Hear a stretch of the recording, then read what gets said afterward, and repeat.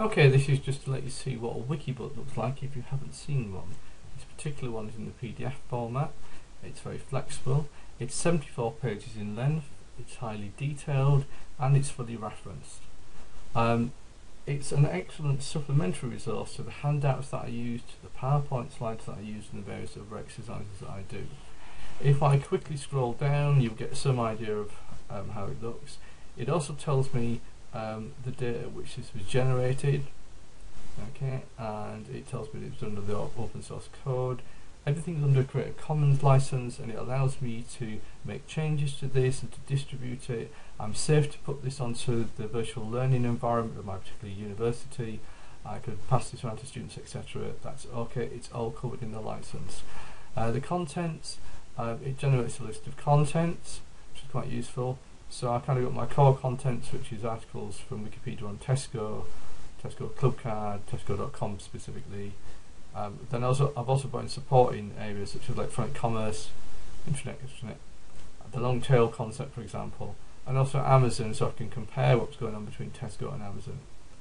Now, one of the useful things about WikiBooks is if at some point I decide, do you know what, I want to change the order of these, or I want to change the mix of these, maybe I just want to produce a real core of material, or I decide that actually I don't want to bring Amazon in at this stage because it will confuse students, rather than, as I did, getting them to compare and contrast because they were ready for it, then I can quickly generate another book. Okay, I get a full set of references at the end. It's really useful, along with all the relevant licenses. So in this day and age, you'll find your university management are very happy. These are free to generate, and these are relatively easy to generate and quick to generate.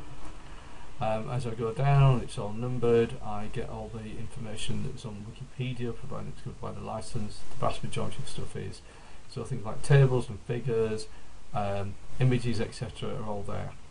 If I scroll down, what you'll also notice here is I've used the highlighter. There are tools that allow you to highlight text and tools that allow you to put little comments and observations in.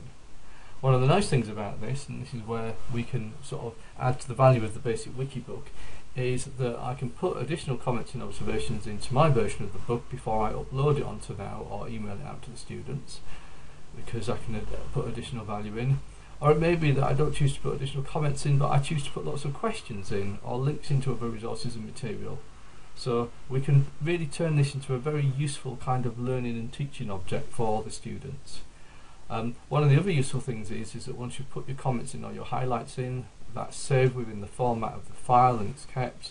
And then if I go, for example, to the comment menu here, then it shows me a list of these comments. It also notes who the author is who's put them in. So it could be that I put some in, I send it out to students who put their own in, send it back to me. I could quickly look at my comments versus their comments, etc., etc. But if I go down to a sample comment, for example, jumping down here, again, here I've highlighted some key points. So it's Chris Anderson who wrote this article about the long tail. I want to remind myself that what is it about this book in the library, and I reminded myself that, oh yeah, mention to students as copies in the library, for example, and we can get the article online. I've just put these in as samples, but you get the general idea. This could just as well be a question, or it could refer to another session or a worksheet or something that's appropriate. Again, in this latest version of the PDF reader, and this reader is free and it covers a lot of different sort of operating systems, so it's really flexible and really useful. It gives me some other options. There is an option for screen readers to read out the text contents out loud. I can also go and look at, I can get this, for example, put it into different screen modes, so I can get it showing, displaying this at different sizes. I've also got the option, for example, to tell it to automatically scroll through the document. So this is a long document. I imagine my poor worn out students at the end of a long day come back, they need to look at this. Again, they could put it into auto scroll and they could let the document run along.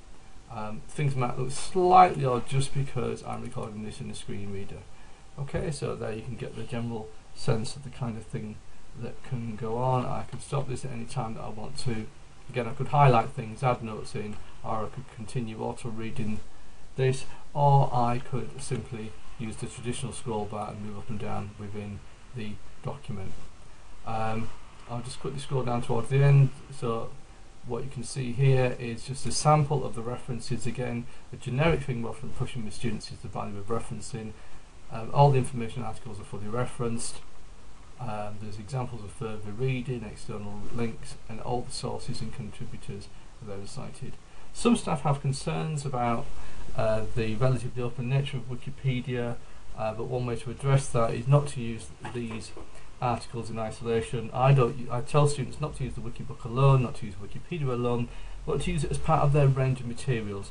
But I have to say, as a way of presenting structured information, and it's information that I can put additional comments into and additional questions into, it's proved very useful. I was able to generate for one final year module hundreds of pages of supporting information that was built around the particular topics that we were studying on particular weeks. With this kind of quality of text and images and reference sources, etc., etc., something I simply would not have time to do and be able to justify it as part of my overall workload. I also generated WikiBooks on things like basic statistics and research methods for students on other modules, and generally found them to be really, really useful. The students, the feedback I got from students said they also found it really, really helpful. It gave them a real good starting point from which to kind of begin investigating topics. It doesn't necessarily spoon feed them, because we make it clear that we want them to go beyond the material that's perhaps just in here, and as I said, the annotations and notes and comments can be in the form of questions as well as comments and observations. And just finally to reiterate, this is a free resource, it's a very useful resource. Other practitioners can look at this kind of thing, and if you think I like to do that, fine, you can go onto Wikipedia, you can create your own Wikibook that might run to hundreds of pages for nothing in a few minutes, and in this day and age that's a pretty good thing to be able to do.